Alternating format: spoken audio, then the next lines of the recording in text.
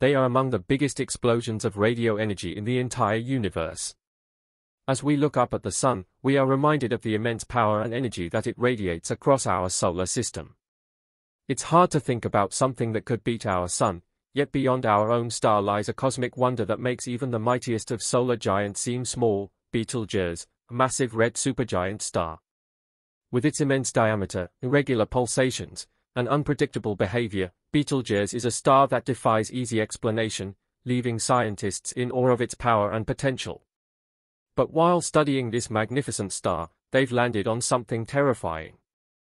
Join us as we dig deeper into what the James Webb Telescope just found and how it might change everything. Most people don't know this, but you can actually see Betelgeuse in the sky. If you're looking up at the night sky during the winter months in the northern hemisphere, you can't miss it. Just take a peek at the constellation Orion, and you'll spot it as the reddish-orange star that marks the upper left corner of the constellation's rectangular shape. It's one of the largest and brightest stars in the night sky, so it's hard to miss. But if you've ever really noticed it, you'd know that the star doesn't actually stay constant. While at its peak it's one of the brightest stars, sometimes it loses a bit of its sparkle. That's not just happenstance. You see, while to us it just looks like another star, it's not. First of all, it's over 640 light-years away from us. Now, that might not seem like a lot at first glance, but it's a huge distance. In fact, if you were to travel at the speed of light, which unfortunately we can't, it would still take you over 640 years to reach Betelgeuse. And if you wanted to travel there in a spacecraft, even our fastest ones would take over 12 million years to get there. That's longer than the entire history of human civilization on Earth. But distance isn't the reason why the light changes all the time. Betelgeuse is what we call a pulsating red supergiant, which basically means that it's a big old star that expands and contracts. And when it does, it can get brighter or dimmer in the night sky. The changes in brightness can happen over a long period, anywhere from tens to hundreds of days. What's even crazier is that Betelgeuse can vary in brightness from almost plus 0.5 to as bright as magnitude 0. That's a pretty big range. These changes happen in cycles, with the shortest one being 185 days and the longest being 2,335 days. Sometimes, Betelgeuse can get really dim. This is what we call a V-band magnitude, and in February 2021, it was reported to have its lowest V-band magnitude in a while, which was a magnitude of plus 1.614. That's still pretty bright, but it's definitely dimmer than what we're used to seeing from Betelgeuse. But brightness isn't the only thing it's known for. Betelgeuse's distinctive reddish color is due to its cool surface temperature of around 3,500 Kelvin, which is much cooler than our Sun's surface temperature of 5,500 Kelvin. This lower temperature also means that Betelgeuse emits much less energy per unit of surface area than the Sun, which is why it appears much dimmer despite being one of the largest stars known to us. It's like the giant who's happy to be low-key and doesn't need to show off their size to feel important. But don't let Betelgeuse's laid-back nature fool you, it's still a supergiant star that's around 20 times more massive than our Sun. That's partly the reason why the star is so well studied. You see, Betelgeuse has been a prominent object in the night sky for centuries. It was first identified by the ancient Greek astronomer Ptolemy, and its Arabic name means, the armpit of Orion. While back when it was named there was only so much you could know about it, modern telescopes have allowed researchers to study this phenomenon in greater detail.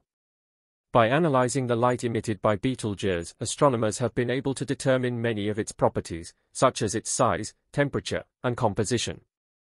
The Hubble Space Telescope has provided detailed images of Betelgeuse's surface, revealing intricate patterns of gas and dust.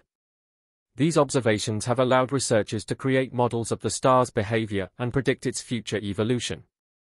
Betelgeuse has also been studied using the Atacama Large Millimeter Submillimeter Array, also known as ALMA, a cutting-edge observatory in Chile. ALMA has provided high-resolution images of Betelgeuse's surface, revealing new details about the star's structure and behavior. One of the most exciting discoveries made using ALMA is the presence of a vast plume of gas extending from the star's surface. This plume, which is thought to be caused by Betelgeuse's pulsations, may help explain the star's unusual behavior and how it's changing all the time. Betelgeuse's pulsations are caused by a process called convection, in which hot gas rises and cooler gas sinks.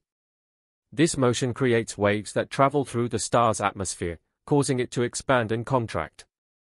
With the Hubble Space Telescope, we've gotten detailed images of Betelgeuse's surface, revealing intricate patterns of gas and dust. These observations have allowed researchers to create models of the star's behavior to figure out how it might behave in the future.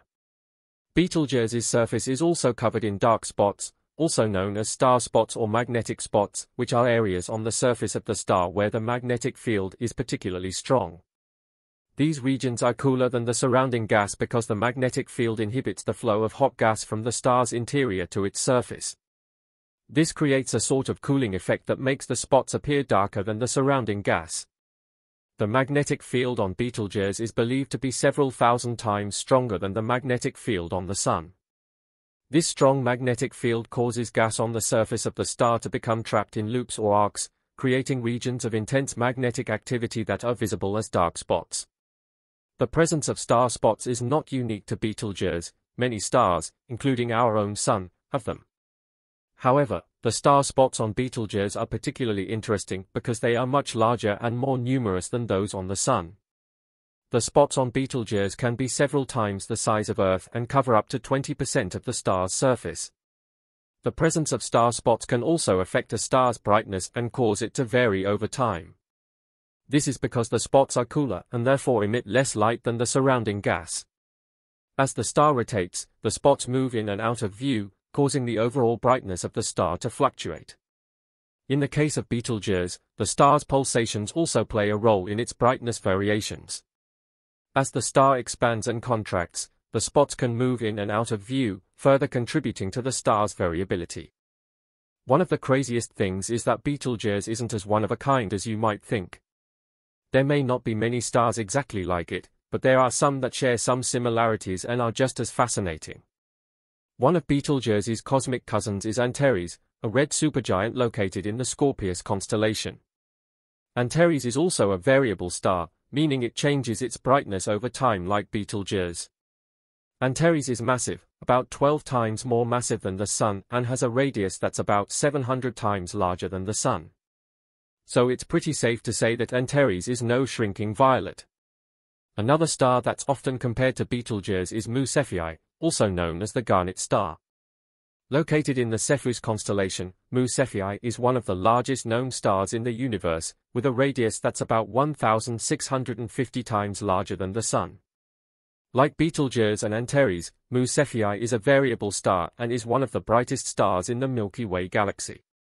Although Betelgeuse is unique in its own way, these stars are equally intriguing in their own right. Each star has its own set of properties and characteristics that make it distinct, and it's fascinating to study them all and compare their differences. To explain the difference, we're going to be using our Sun as the point of comparison because that's something we all know plenty about. While Betelgeuse, Antares, and Mu Cephei are all red supergiant stars, they each have their own unique properties and characteristics that set them apart from one another. One of the main differences between the three stars is their size. Betelgeuse, for example, has a radius of about 1,000 times that of the Sun, while Antares has a radius of about 700 times that of the Sun. Mu Cephei, on the other hand, is even larger, with a radius of about 1,650 times that of the Sun. Another difference between the three stars is their brightness. Betelgeuse is one of the brightest stars in the night sky, with an apparent magnitude that varies between 0.0 and 1.3. Antares fluctuates in the same general range too, but can get slightly brighter at times. Mu Cephei is much brighter though, with an apparent magnitude that varies between 3.4 and 5.1. The stars also differ in their mass. Betelgeuse is estimated to have a mass of about 11 times that of the Sun, while Antares is thought to have a mass of about 12 times that of the Sun, making them around the same size and mass. Mu Cephei, on the other hand, is estimated to have a mass of about 25 times that of the Sun.